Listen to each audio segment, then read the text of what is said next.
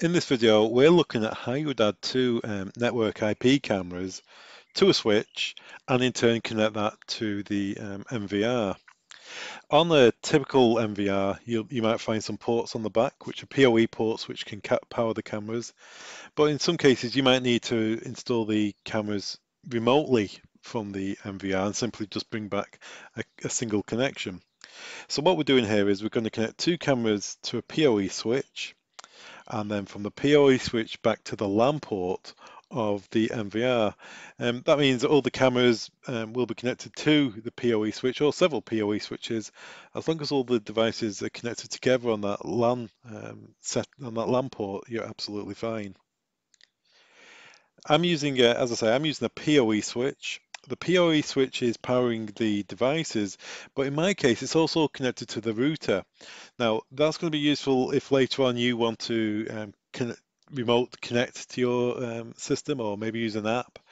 The router will also enable DHCP if you haven't got a local DHCP server.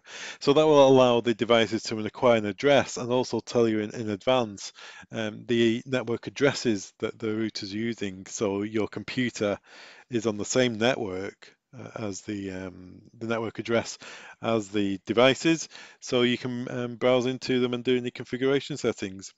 So you can see here, it's normal Cat5, Cat6 cable from the switch to the cameras, and from the switch to the NVR, again, Cat5, Cat6 cable. And then I'm using a Cat5 cable to plug into my local network connection. In my case, it's a broadband router.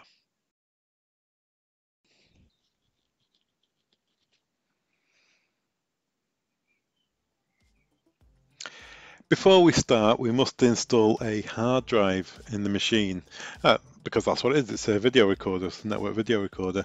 So what we do is remove the lid from the device, and there you will see a space to install your hard drive, and you'll see some leads to plug the hard drive in. Simply place the hard drive in place. On the back of the unit, you can see some keyhole slots where you screw the hard drive in place. Connect the leads, make sure they're in firmly, put the lid back on, and then we're ready to go. You simply power the device up. If you power it up without the hard drive working, you get several beeps until the hard drive is installed. Make sure whenever you're installing the hard drive, the power is off.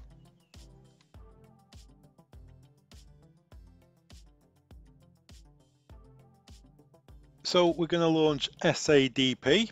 And with that running, as you can see on the screen here, as soon as it starts up, it finds any devices on the network, and it's found our NVR straight away.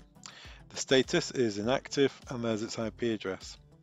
So what we can do here is click on this window here and assign it a new password.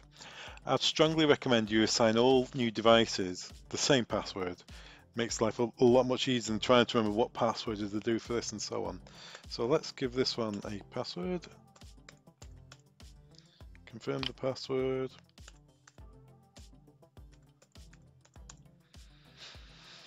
Channel password.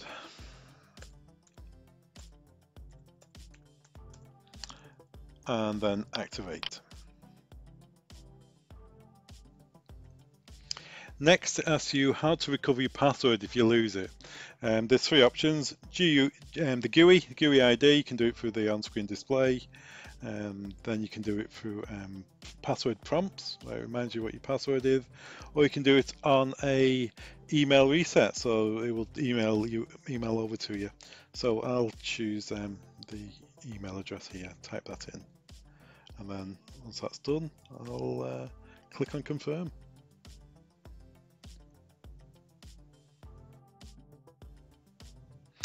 Next, we need to look at our IP address. The IP address of this computer needs to be the same address as the devices, because we're going to browse into them.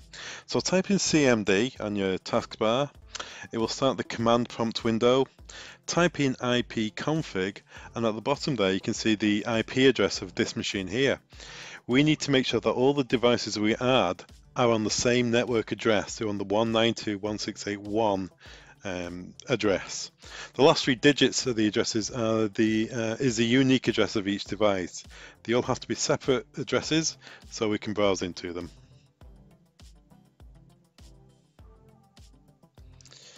So back into SADP. At the top there, I'm going to switch enable DHCP off. We don't want it acquiring a new address if it powers down and powers back up, so we'll leave that as is. IP address, as you remember, 192.168.1, that's the constant. It's got its own unique address here, 96, so we can leave that as it is. In our case, that's fine. The rest of the information, the ports, the subnet mask gateway, and IPv6, that's all fine. We can leave that as it is already. We know that information is fine. We know it's working. If you remember on my quick screenshot, my router is IPv6 enabled. If yours isn't, it will come up with colon marks. It doesn't really matter if they're enabled or not. Let's enable that by typing in the password, click on modify, and then that shows that the devices are configured and ready to go. Next we can browse into them.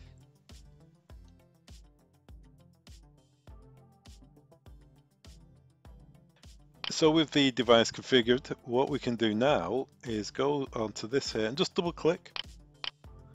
It will open up your browser. I'll close this one here. It will open up your browser and you can log in to your device. Password is admin, and the password is your password that you just set in SADP.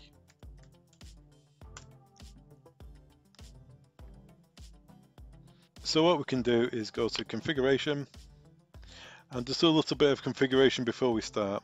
Device name, this is the name that will appear on the network if you're doing a network scan, so I'll leave that as it is.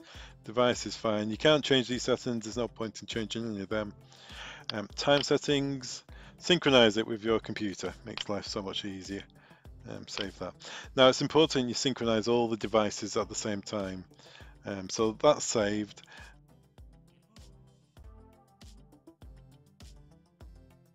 Now we need to add the cameras. So if we go back to SADP, what I've done, I've just plugged 2 cameras in into the switch, and in the same procedure as initializing the NVR, I've added 2 devices. I've added 2 cameras. You can see here camera 2. I don't know, I can only do one at a time. So this is camera 2002, and there's its IP address. It's 32 ports and everything else the same. You'll notice no IPv6 address this time. As I said before, it doesn't really make any difference really in this instance. DHCP is switched off, and that's the best way to do it. And it's much the same for camera 2, which is identical really. The only difference is the IP address. You can't have devices with the same IP address, otherwise they'll just talk over each other, and you'll get one that's coming and going, or you'll get one that never comes online, or you'll get neither of them coming up. Depends on the speed of your network. So with that in mind, we've added our 2 cameras, 31 and 32. 192.168.1 being the constant throughout of this small network, 31 being camera 1, 32 being camera 2. If we go back to if we go back to Windows Explorer, and this time we're going to go to camera management, then to IP camera, camera 1, just put your mouse over there and click camera 1, then go to modify, and then at the bottom there, plug and play, change that from plug and play to manual, and then at the top we need to change the IP address for camera 1.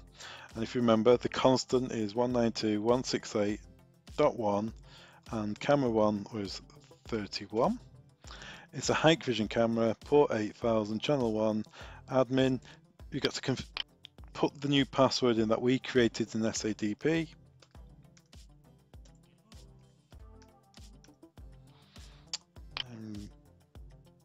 You've got to do that twice.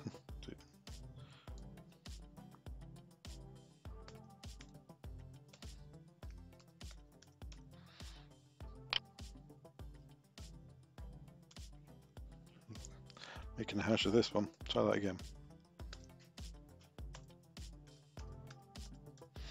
Okay.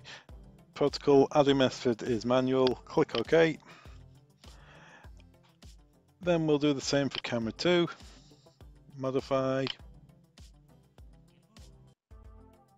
Then to camera 2.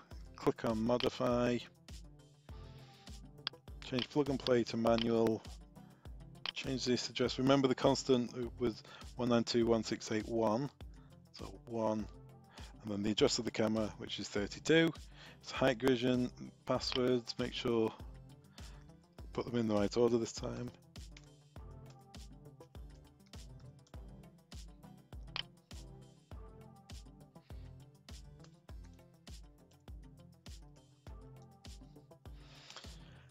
Click OK.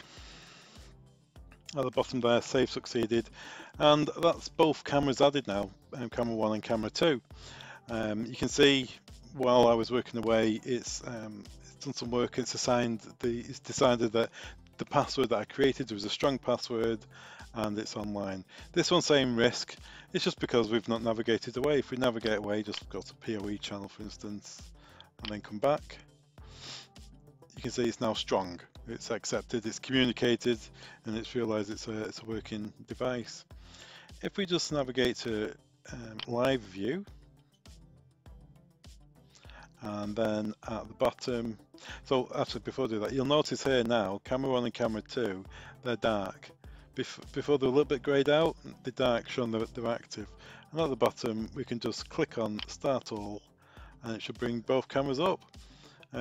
They're both very near, close to each other, these cameras, as you can see.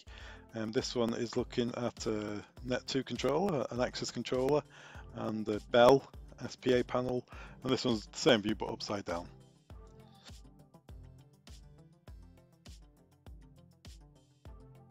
What we can do now is go back to configuration, go to image, and we want to change the OSD, the on-screen display. So for camera 1, you can see at the bottom here it says camera 1. Do we want to change that? Why not? Let's change it to Net2. Because it's the view of the Net2 camera. Do we want to display the name? Yes.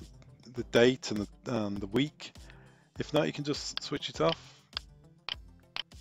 You see the fields disappear, but we'll leave the name on. Time format there, click on save, and then pull down menu, and this time D2, camera 2, and we will change that one to up, and save, because it's upside down. And that's how we name the cameras. With all that done, we've now got a working system. So at the beginning, we installed the hard drive, powered the machine up, connected it to our switch first of all for the cameras to connect on the LAN port on the back of the machine, and also connected that switch to the local network connection, whether it's a business or at a house. In my case, I used a broadband connection. The device was then assigned an IP address, and we gave the cameras an IP address, discussed which ranges are going to be going on and why you put them all on the same range. Then we added the cameras to the NVR, gave the cameras a name, and there we go. That's the system set up and ready to go. Thanks very much for watching. All the products mentioned in this training video can be found on our website. Links are below. Don't forget to subscribe. Thanks very much.